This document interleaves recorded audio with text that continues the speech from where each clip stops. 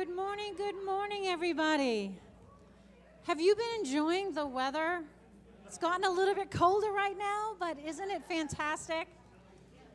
I want to welcome you all in the name of our Lord Jesus Christ, and I invite you all to stand up as we worship Him and lift our hearts and our songs, all to give Him glory.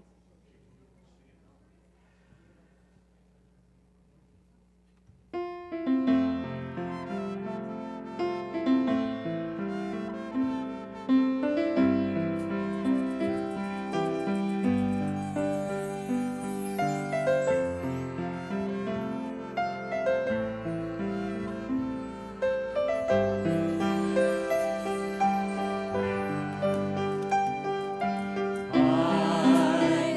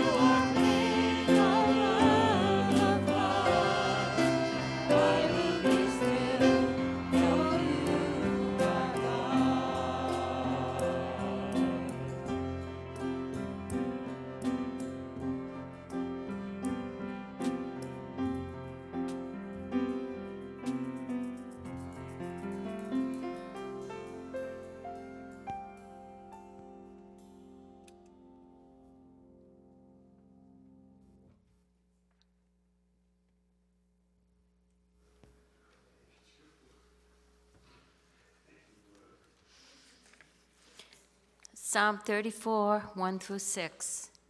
I will bless the Lord at all times. His praise will always be in my mouth.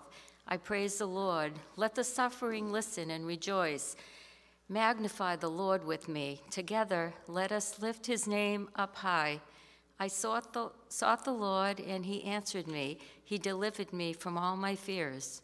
Those who look to God will shine. Their faces are never ashamed. This suffering person cried out. The Lord listened and saved him from every trouble. This is the word of the Lord. Thanks be to God. Our Old Testament reading is from Jeremiah. Foggy eyes here. Jeremiah 31, verses 7 through 9. The Lord proclaims, sing joyfully for the people of Jacob, shout for the leading nation. Raise your voices with praise and call out. The Lord has saved his people, the remaining few in Israel. I'm going to bring them back from the north. I will gather them from the ends of the earth. Among them will be the blind and the disabled, expectant mothers and those in labor. A great throng will return here. With tears of joy they will come while they pray. I will bring them back. I will lead them by quiet streams and on smooth paths so they don't stumble. I will be Israel's father. Ephraim will be my oldest child. This is the word of the Lord. Thanks be to God.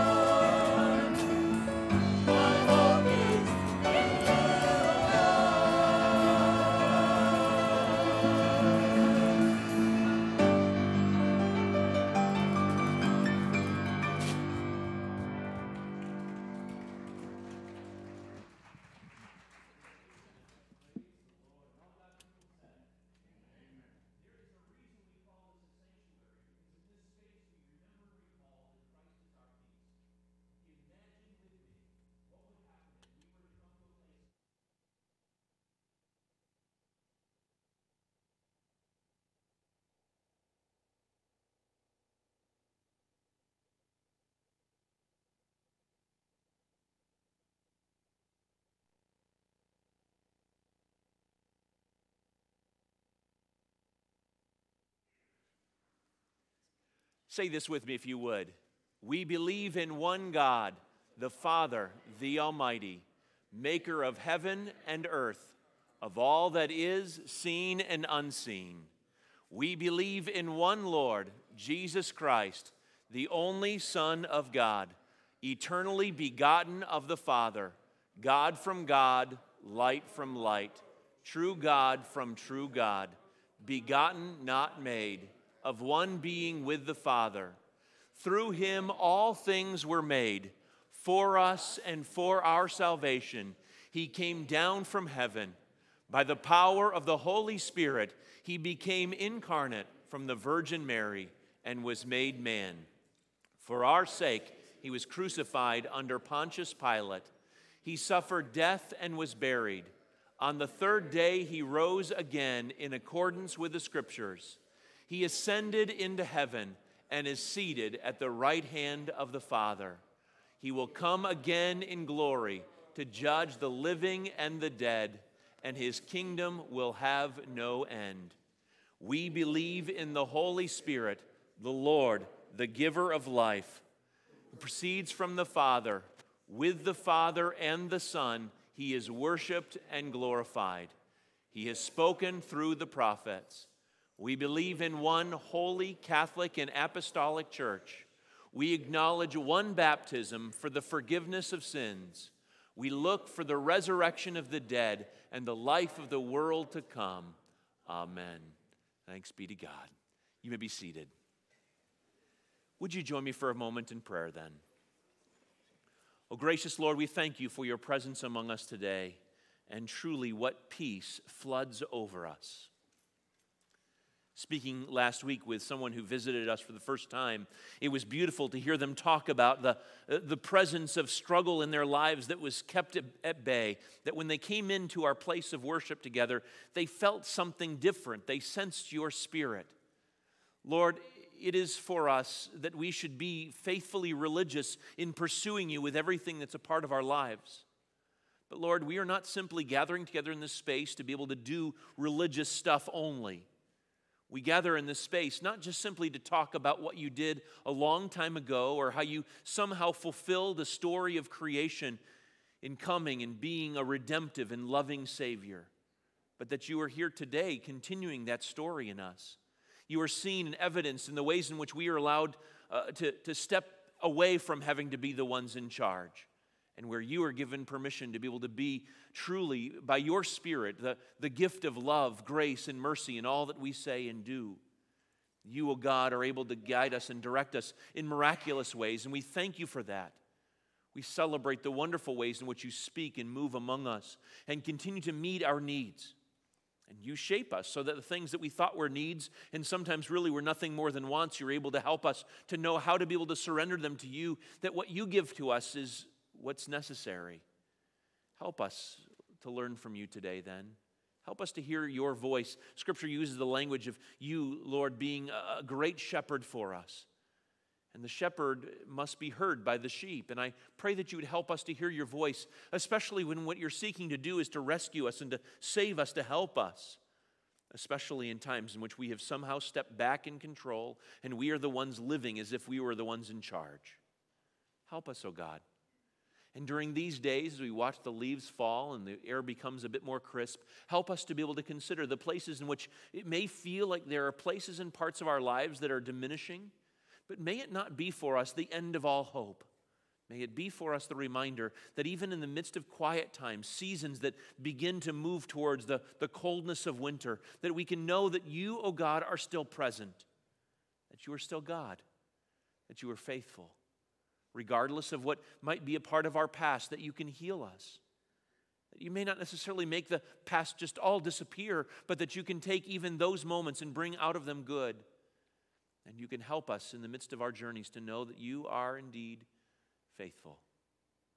Lord, I think of the language of Lamentations that draws us to a place of recognizing that even while we are sometimes overwhelmed with the difficulties of life, our mind cannot help but be caught up in all of the difficulties and disappointments. But then even then, every single morning we are given an opportunity to be able to renew our memory of you and to know that you have been faithful and that your faithfulness is great indeed. It is new every single morning, every single day. And we give you thanks and praise. Lord, what a beautiful gift it was today to meet a new brother in Christ and to hear him talk about our connectedness. Wondering as I talked to him if maybe we had met each other. He looked very familiar. And I love that moment where he said to me today that what a privilege it is for us to be able to know that, because we happen to come from the same family. We are your children. And I pray, oh God, that you would help us then to consider what it means to be partners then in your family, building your kingdom in all that we say and do, proclaiming your good news in the ways in which we know peace, but also share it that the world might become even more so a sanctuary by which people will be rescued and redeemed from all kinds of brokenness. May today be a day in which you are worshiped and adored. And not just from our lips, not just somewhere deep within our minds, but from every part of our being. May this moment be for us, even as we come to your table, an opportunity that we as your church might be able to celebrate with everything we are, the fullness of raising the banner high and declaring that we are yours. That you might again take us, that you might again bless us, that you might break us and give us, that the world would know the story of what it means to be adopted by you, to be your children, to be a part of your family, to know you truly as Abba, Father. Oh Lord, we give you thanks and we give you praise. We rest in you in Jesus' name, in your precious and holy name. Amen. Amen. As I invite Pastor Marcos and those that will be sharing with us in the leadership of communion today, I want to invite you to listen for a few moments as we share the words that the apostle shares with us in regards to this wonderful meal. We find it in 1 Corinthians chapter 11 as he says this, I received a tradition from the Lord, which I also handed on to you. On the night in which he was betrayed, the Lord Jesus took bread. After giving thanks, he broke it and said, "This is my body, which is for you. Do this to remember me." He did the same thing with the cup after they had eaten, saying, "This cup is the new covenant in my blood. Every time you drink it, do this to remember me. Every time you eat this bread and drink this cup, you broadcast the death of the Lord until he comes." In the tradition of the church, this was a significant moment for them, especially in Corinth, as they were understanding and knowing what it meant to be a part of God's story. I've had some fun debates with sacramentalists over this subject, in the idea that there is a place in which in this moment we should be doing what is the tradition of those who, as the early Christians, did their faith in Christ.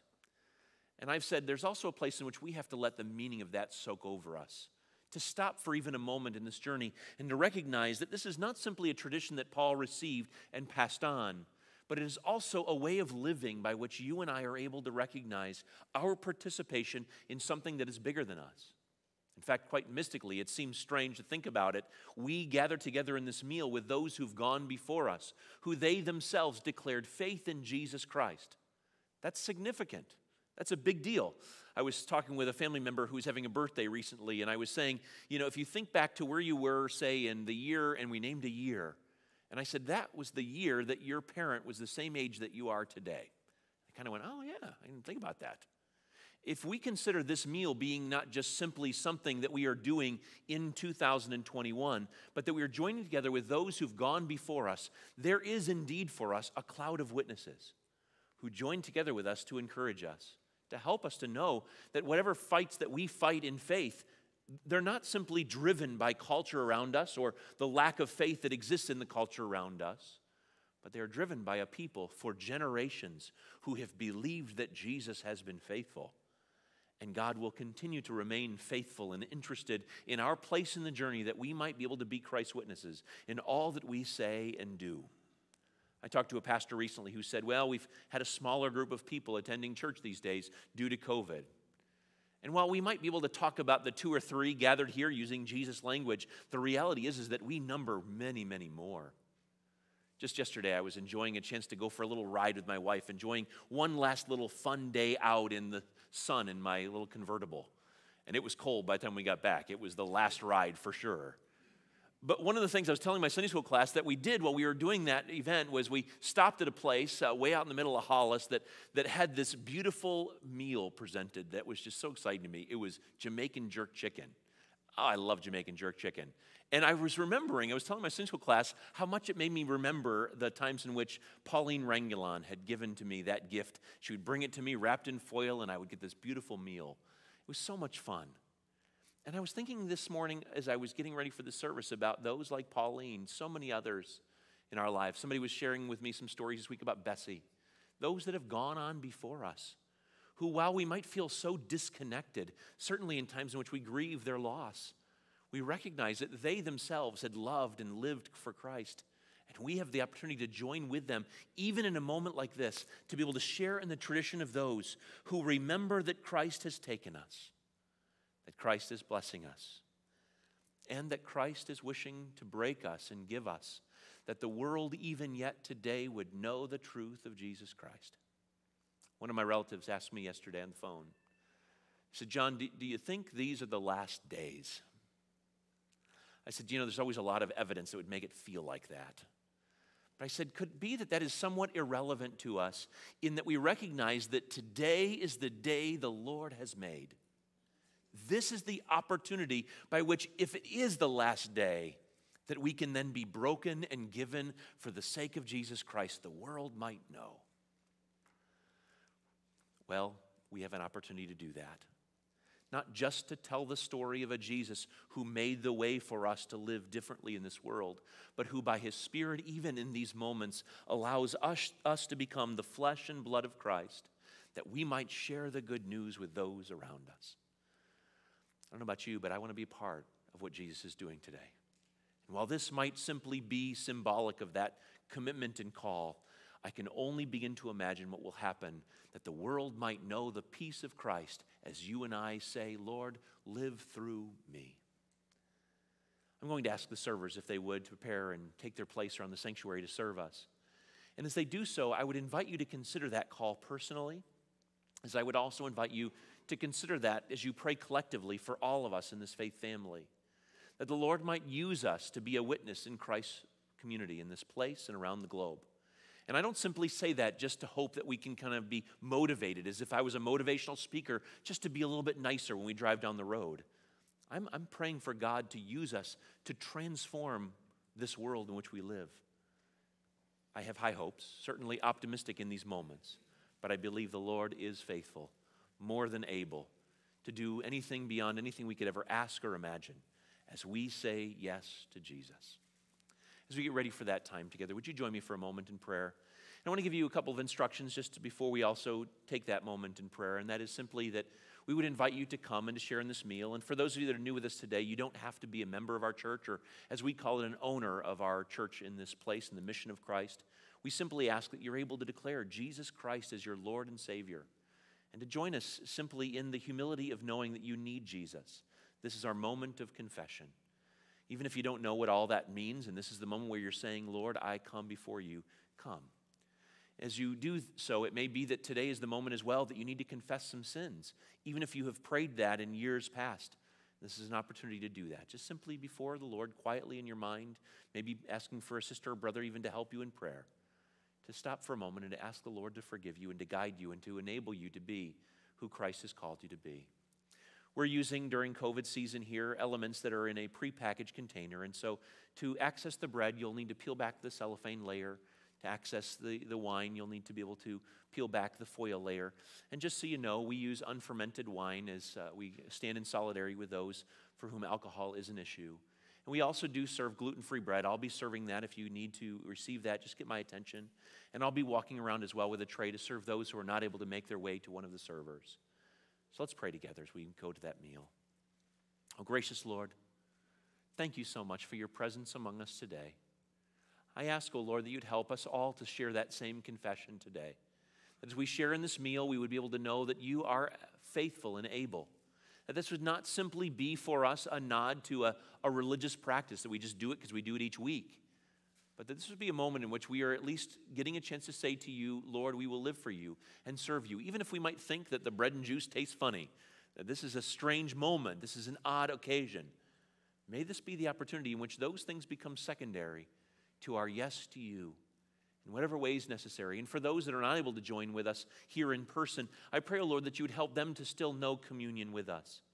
As I've been praying for those who will join us through our live stream today, I've been thinking about this piece being an element that is missed. And I pray, O Lord, that you'd help those that join us in this way to be able to find a way in their lives to sense and to know communion. Your desire is for us all to eventually be able to be connected to a community of faith. This is not the season in which it becomes necessarily okay to be able to be disconnected and individual and lone Christians. None of us can do that. It's not healthy, nor is it helpful to us. As I pray for all of us to find our connection to you, may it be, Lord, that it's not just about us doing a work to somehow make it through or to push through this season, but may you take us as you see fit, even if it means that we may stay separated for still yet some more time and through even the realities of work and travel and all of that. But may you bless us, and may you help us wherever we are to be broken and given for the sake of your good news in this world. To you be all the glory. We ask this in Jesus' name. Amen. My dear friends, when you're ready, would you come and share in this meal?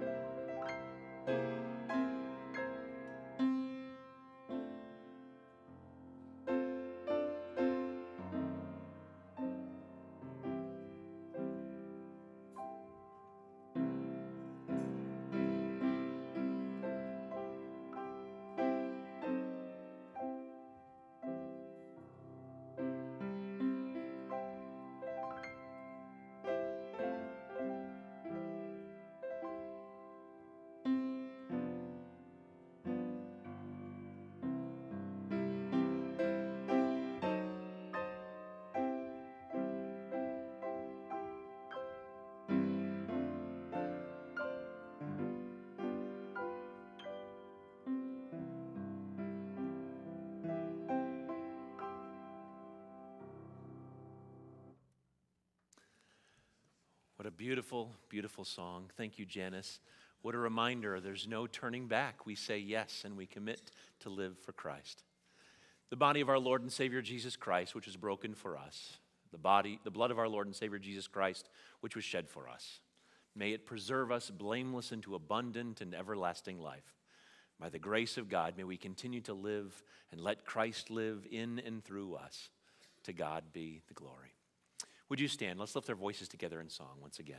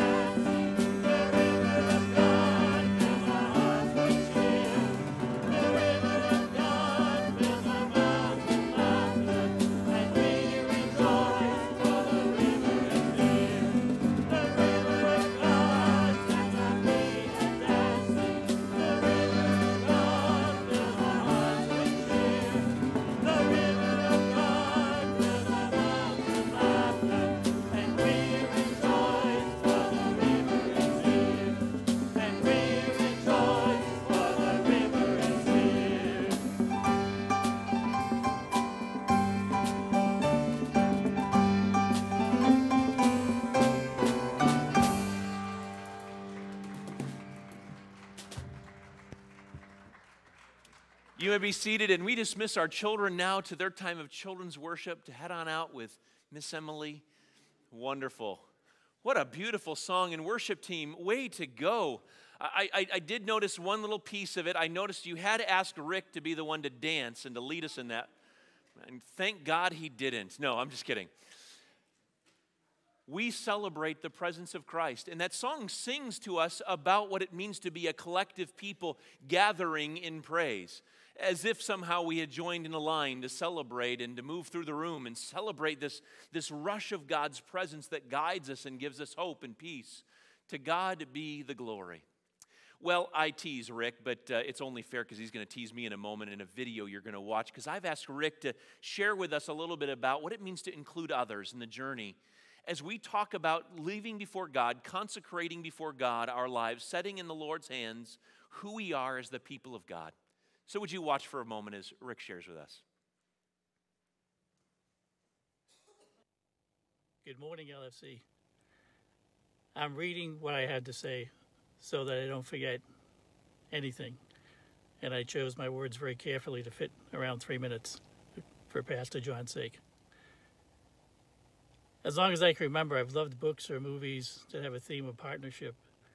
Robin Hood and His Merry Men, The Hardy Boys, Stanley and Livingston, The Three Musketeers, the stories of David and Jonathan, David and his fellow warriors, The Goonies, partnerships in Tom Clancy and John Grisham novels, real-life missionary accounts like Nate Saint and Jim Elliot and their wives, where partnership is the key to accomplishing goals. Paul and Barnabas, Paul and Timothy, and too many others to mention. At the same time, I confess I'm a slow learner in practicing partnership. I've often thought I know the answer, the direction, or the priorities that are needed at the moment. I realize more and more nowadays the answers I don't have, the directions I don't know, and the priorities I have to realign. I've been deeply involved in 7 churches and organizations, worked for 8 to 10 companies, directed church choirs and assorted smaller musical groups during the past 50-plus years.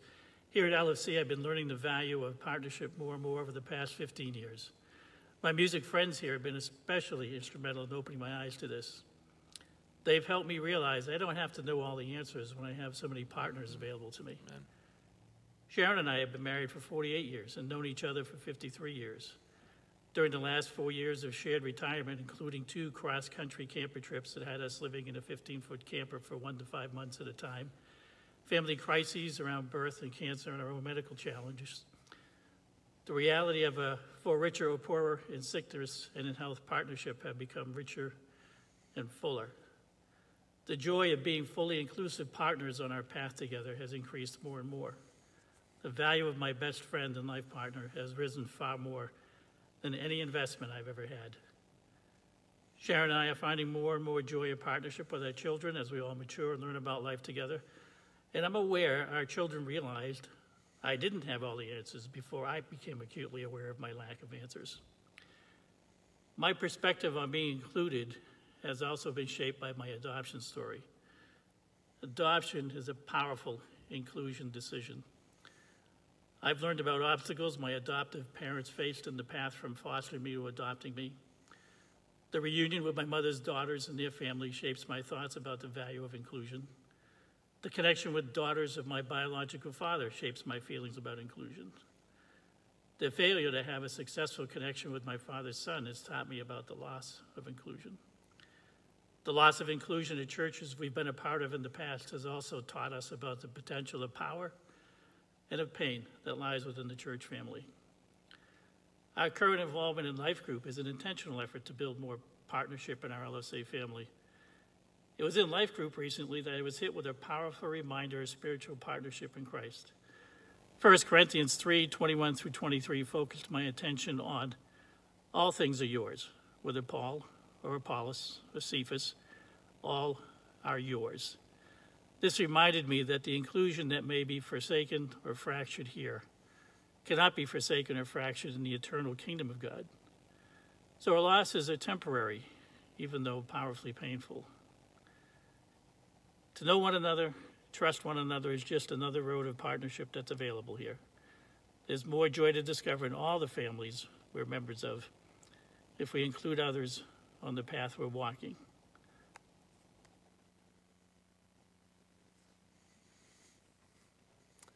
Wonderful. Well said, Rick. Thank you so much for that. What a powerful word on the beauty of collaboration and inclusion. And on behalf of the viewers at home, thanks for keeping it around 3 minutes. I appreciate that. Thanks, brother. You know, you've been somewhere for quite a while when an instruction like that becomes a common thread. I know you've heard it all along this month about, well, maybe it's an easy chance to get rid of the nerves, I suppose, as this poor pastor is simply inviting people to collaborate logistically in service leadership with someone, and they got to mention the 3 minutes again. I know, actually, when you say it that way, that I'm trying to collaborate logistically over service leadership, it sounds like I deserve every bit of that. I suppose that's a part about being the family, isn't it, together? Well, seriously, it does make me chuckle, and strangely, it fits right in with our passage today. I believe there's something powerful to be said to us about life these days and these messages that we've been sharing through Mark's gospel. Now, before we read our text for today, let me collect us in remembering our previous travels with the disciples who have relegated Jesus to a position under the bus, at least in comparison to where Jesus should be in their attention and worship, just so they could be sure they could worship miracle dreams of them getting a prime seat in the kingdom of God. As you may well remember, we've traveled with those disciples in Mark's Gospels on the way to Jerusalem, through those disciples' aspirations, self-help by the miraculous, and posturing in hope before the Lord. But through Jesus' compassion and yet very serious prophetic vision of their future and even saying yes to the call, let alone desiring places of prominence in the kingdom, we've heard that there is something to be said about our place in support of others, or should I say, our place of peace when we are first or even last. And so beautifully, Mark shares Jesus' ministry story here with us again today, sending home the value of mercy that can indeed save us, even if we ourselves feel blinded and left by the side of the road. The metaphor in this text will be the blind character who finds the healing work of God. I love the language, Rick, that you used in your video that references the investments that have paid out beyond the dividends that you would see financially otherwise. That we might be a people who together understand that collaboration and inclusion is something that's going to be much more beneficial to all of us along the way. We often feel like others' problems, their loud shouts, as we're going to see in this text, overpower our own pursuit of salvation. Because no matter how much our issue compares with another's, it certainly is relative. It's the issue that we know, and we know what it will take for God to save us. We know what we need. But today I wonder if we might hear where mercy might save not just us as individuals, but might save us all. So look with me, if you would, at Mark's Gospel, chapter 10, as we look at verses 46 through 52. And I'm going to ask you, if you're able to stand with us in honor of God's word as we look at this text together. Those of you that are not with Bible today in your hands, I would invite you to check out your smartphone app for our church, Church Scribe, and it has the scriptures already linked in our weekly bulletin. And so check that out. It's a great place to be able to find out information about what's happening. In fact, there's some activities happening following our service today, as well as activities that are happening through the week. But there's also connections to our service here in this place. You can share some of the messages, etc., and be able to share in the text that's here. It starts out this way. Jesus and his followers came into Jericho. As Jesus was leaving Jericho, together with his disciples and a sizable crowd, a blind beggar named Bartimaeus, Timaeus' son, was sitting beside the road. When he heard that Jesus of Nazareth was there, he began to shout, "Jesus, Son of David, show me mercy." Many scolded him, telling him to be quiet, but he shouted even louder, "Son of David, show me mercy." And Jesus stopped and said, "Call him forward." They called the blind man. "Be encouraged, get up, he's calling you." Throwing his coat to their side, he jumped up and came to Jesus. Jesus asked him, "What do you want me to do for you?" And the blind man said, "Teacher, I want to see." Jesus said, "Go, your faith has healed you." At once he was able to see, and he began to follow Jesus on the way. The word of God for the people of God. Thanks be to God. Amen. You may be seated. So they were on their way to Jerusalem, but here they're on their way to Jericho. And like the walls that once fell there, the disciples' experience in Jericho is really quite short-lived. In fact, if you go back to verse 46, it has them coming into Jericho, and then it has them leaving Jericho within the same only 5 words. The difference is that they came in as a group of followers, but now they are a group of disciples and a sizable crowd on their way out of town. Mark doesn't give us the image of their desperation for Jesus that causes them to walk even out of town with him, but it must have been something very important. He was coming through fairly quickly, and for these people, in the midst of what seemed like a very short stay, we can only begin to understand that they were still very hungry to express their need for salvation. They hadn't had all their needs met. They needed Jesus in some very personal and still yet very real ways. Surely more mercy was needed by each and every person in that sizable crowd. We can only imagine what they might be praying for, let alone among the disciples themselves, who by our passage last week has revealed that their following was not just to be 100% in service to God's kingdom, but in hopes that maybe, just maybe, God's kingdom could also change their future for the better. Well, that's where we then find this crowd and those disciples gathered together. It's where we find this friend of Jesus, dare I say Jesus' buddy, Bart, if you will, sitting by the side of the road as a blind beggar. In a culture where commodities were not necessarily monetary, but service and supply-oriented, his need was obvious. Not to mention that he had some internal needs inside of himself, for as he struggled as a man begging by the side of the road, hoping to be able to get the scraps of people's service and supply, he was also known as the son of Timaeus. That is significant. A man whose name means highly prized. And here he was, wondering daily if there was anything to be prized about his experience in life. To be the son of such a man, the need of Bart is glaringly obvious and obviously painful. Surely not something himself treasured, but something he wished to discard and change. And he hears that Jesus is coming his way.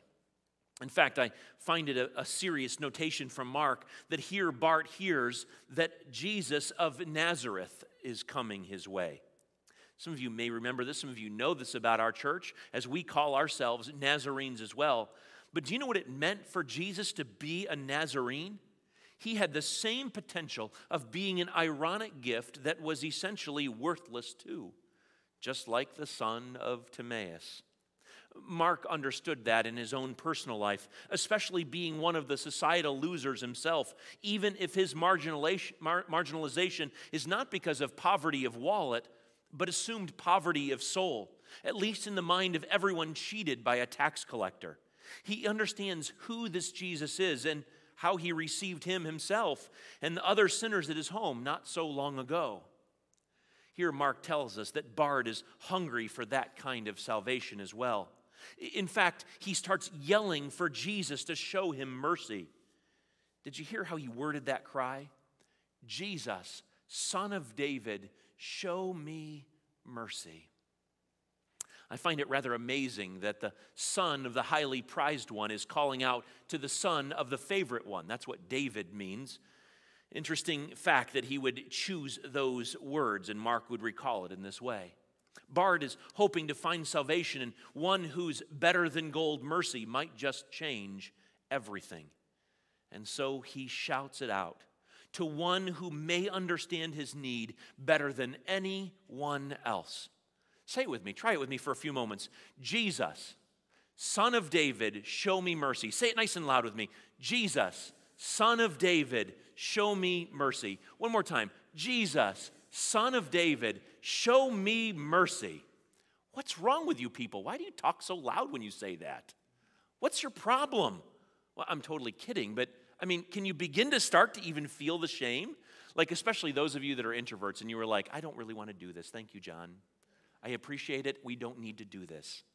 And the moment I say, what's wrong with you? You're like, well, see, that's exactly what I'm talking about. I shouldn't have said this. I didn't need to be a part of this. This is the place where we find the crowd standing over Bart and saying, what's wrong with you? Would you please stop it? Now, I wonder, though, we have to wrestle with why in the world they would even begin to place that shame on him. Do you think that it's really because they have concern that Jesus will have a peaceful exit from Jericho? I don't think so. Or could it be because this man's shouts drown out their own cries for salvation? All he wanted was to have his namesake hope, that is, as the son of Timaeus, connect with the very prized presence of God to meet his personal struggle. But that may also be what they wanted too.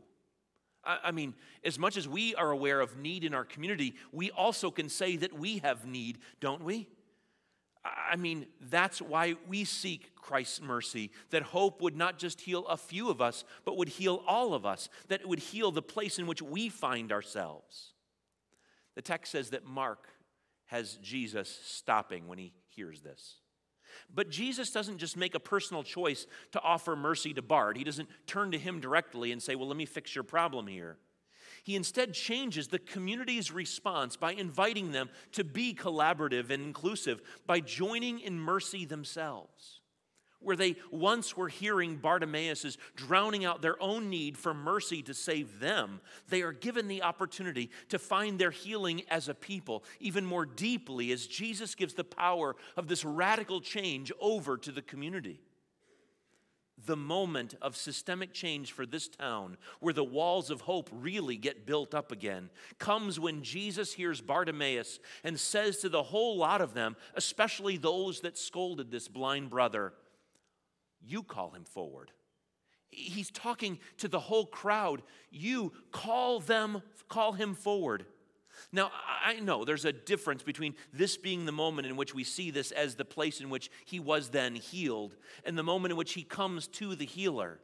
But it reminds me of that moment in which Jesus beginning to speak to the disciples about the resurrection of life when he comes to the tomb where Lazarus has been buried. And he says to Lazarus, come out.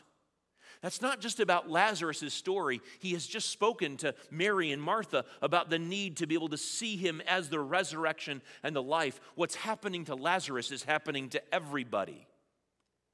And I think the same thing's happening here. I mean, this was significant enough that those who just moments ago scolded Bartimaeus as their crowding around Jesus was hampered by his shouts, now they shout words of encouragement. Did you hear those words? Be encouraged, they said. Get up. He's calling you. What a difference. What a change in such a community of faith. One that scolds and looks out at those around us who are bothering us and instead looks at that one and says, be encouraged. Get up. Jesus is calling you. My friends, I wept this week as I considered this message, because I couldn't help but imagine what might happen if the Church of Jesus Christ would spend less time scolding the world for the noise that it makes as we try to get close to Jesus. For us to stop spending our energies demanding the world treats us better. For us to begin living good news to the world around us with that very same message. Be encouraged. Get up. He's calling you. I had the privilege of watching Rick's video earlier in the week as I was preparing for this service, and so those tears turned to tears of joy. As I began to imagine the same world that he testified to, where the mercy that saves us is not just what comes from our lips and hands, but it's an invitation for mercy to save us all. My friends, I'm telling you, I think Bartimaeus was most likely already healed, even in some ways, before Jesus even spoke to him. If you look at the text, it says that Jesus did restore his sight. But the healing of becoming once again somebody, a highly prized son of one who was also highly prized, that heals more than we could ever imagine. Simply being included and being recognized is huge. I mean, did you notice it here? This guy was on the outside of the crowd. He was away from Jesus. And after he was able to hear them invite him to the encouragement, the calling to come to Jesus, he jumps up, it says, and he comes to Jesus. How? He can't see yet, right? I mean, I get goosebumps thinking of this very moment. He couldn't see, but the crowd helps him make his way to Jesus. he finds Jesus and is healed. That, my friends, is the kind of healing ministry I want to be a part of. We may not be able to be the ones who have the flash come out of our hands, but if we can help people find Jesus, oh my goodness, what could happen in the world in which we live? My friends, I'll even go out on a limb here and say that we have much work to do to continue through our collective Christian understanding of God's desire for our lives in terms of our lifestyle choices, the way in which we live Christian lives day in and day out the rest of the week. And you can pick any sort of reference in which that works for you as a family person, as you work at work, in your neighborhood, etc. But hear Mark's recalling of this gospel story as it says that we will all find mercy that saves us when we stop scolding the world and we begin to believe that they are indeed important to Jesus. I had you repeat it with me, and I must admit I was not very kind. I used it to tease you, but I'm going to ask you to say these words with me again, this time being the next message. Be encouraged. Say that with me. Get up. Jesus is calling you. Could you imagine if that was the message of this church in this community? Mark is letting us know that those who have known mercy have the power to share Jesus in ways that can really make a difference, that can really heal. Jesus certainly asked the question of Bart, a question that I believe Jesus asks you today. He says to him and he says to you today, what do you want me to do for you? Hear that. That needs to be a part of your personal devotional life with Jesus. You need to hear this Jesus speak those words to you. Not that you might just bring out your list and begin to start telling all the things that you want. This week in the church office, for some reason, we received a catalog of toys. I'm not sure why they came to the church office, but I was still looking through the catalog, checking it out. And I was telling Brianne how when I was a kid, when my mother would give me the catalog and try to help me to pick out a gift or two, I got to a point where I started circling page numbers. I was trying to be real smart in the whole thing. It's not for us to come before Jesus to hear him say that, what do you want me to do for you, that we might then just say, Jesus, I want this and I want that. But Jesus is really and authentically interested in your need. You need to know that. No matter what you are crying out for in the middle of the night, no matter what struggle you keep finding yourself running back and forth to, whether it's addictive or whether it's a constant issue of a relationship that's broken or fears or doubts, whatever it might be, you need to hear Jesus say to you, what do you want me to do for you? But you and I also need to hear Jesus ask the crowd a similar question. One that this rabbi, who Bart later calls him teacher, has somehow now taught the crowd in their transition from the place in which they were making sure their personal needs were met to the place in which they became then the people who followed after God's will. As I think God would say to us as well, what mercy then can I show you when you help others see me? We spend a lot of time in our world making sure that we can articulate very clearly how we feel like we are the victims in a world that is trying to push us into a small little corner, into a place where our world is broken and consistently hampered as religious liberties continue to be changed and fought against. But I believe the opportunity is not for us simply to stand in this world constantly with our fists up in the air. But I believe the Lord is inviting us to hear the words that really were spoken throughout all of the biblical story to a people that were invited not just to be blessed, but to be a blessing. That together we might recognize hope, that we have seen Jesus and that we have a beautiful privilege of finding even more fulfillment and even more mercy that saves us as we include others in that story of God's grace. I love the imagery that was in this text here. It's a little side note, but it's quite interesting to note that we remember that post-resurrection story, if you will, of how when Jesus was on the beach and the disciples recognized that he was there, the text tells us that Peter takes off his outer coat and dives into the water and tries to make his way before everyone back to Jesus. I love the imagery here of Bart, who does a very similar thing. Did you notice that? He takes off his coat and he makes his way to Jesus. Now again, he still is not healed. But it shows to us, and I think Mark was very intentional in saying this, that it shows a radical transformation in Bart's life. simply because the people of God acted like they were. It was evidence that the Spirit had indeed awakened them and was rising up in that river that we just sang about earlier today, that flows not just for us, but with us and through us in all that we say and do. Oh, my Christian friends, oh, my church family, what might awaken in all of us today if we were to become such a people? Ones that discovered and found God's faithfulness in our lives, when we become truly the priesthood of believers who have a message of mercy. Now be careful with me. We need to remember where that gets framed in our culture. It is certainly bigger than acceptance, as mercy still required repentance in each of our lives to make us this people. This is still inclusion, to even have to deal with places of such repentance. But that with the message of hope in our lives, we start seeing people see Jesus. Can you imagine what would happen if we as a church were to see on a regular basis, not just in the collection of our services here, but in our daily lives lived out in this world, if we were to see people become saved once again on a regular basis? Oh God, please.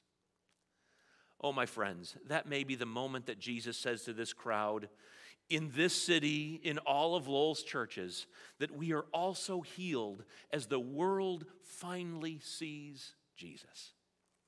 Can you imagine? Would you pray with me? Oh God,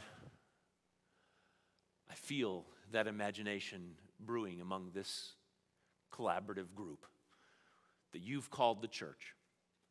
A people passionate about seeking your kingdom, saying not just the words, may your kingdom come here on earth as it is in heaven, but knowing that you do meet our need for daily bread. But Lord, it is not just enough that we should keep pushing and elbowing our way to the front of the crowd that we might get our need met, even though it seems, Lord, sometimes like as fast as you went through Jericho, you move through our lives sometimes even more quickly and more quietly, and we struggle hearing even the story of Elijah in the Bible that says that you were heard only even in the simple and still small voice. Sometimes we can't even hear that, and sometimes we struggle to be able to feel as if our prayers lifted off and somehow made their way to you.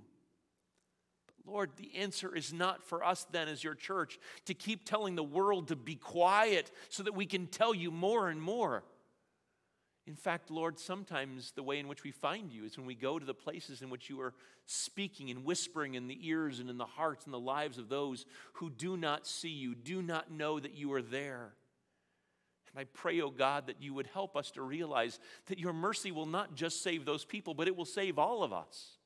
It will transform the world in which we live if we, your church, would be truly yours. Lord, help us. Help us to have a message that includes encouragement, to get up, to rise from our place of brokenness, our places of being stuck, our places in which we have tried to live as the King of all, and many of us in our lives have found that it never worked. It never succeeded. But instead, may we come to you, that you may become our Lord and Savior, and that you, O God, may be able to be that which rescues and redeems us by your great grace and mercy. Not just receiving us and somehow putting a stamp of okayness on that which is spoiled or broken or frustrated or not in any way close to your desire for humanity, but that we might not be the ones who start out with judgment, that in fact judgment may not even be the thing that you lead out with, but that your mercy would continue to bring us to a place of recognizing our deep need for you, and that it might change lives in very practical and real ways. Oh God, we humbly ask in Jesus' name that this may be true and so in us. And so we say, amen. Amen. My dear friends, would you stand? Let's lift our voices together in song.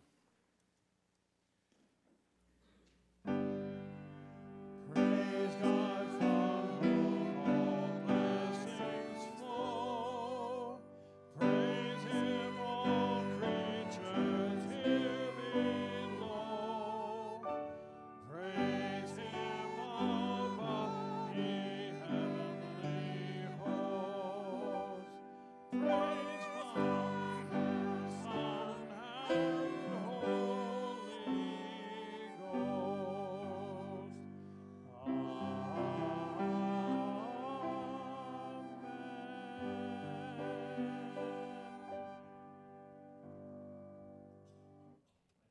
receive then our benediction today. May our need find healing in the loving mercy of God, lived and loved through us as Christ's church. To God be the glory. Go in Christ's peace.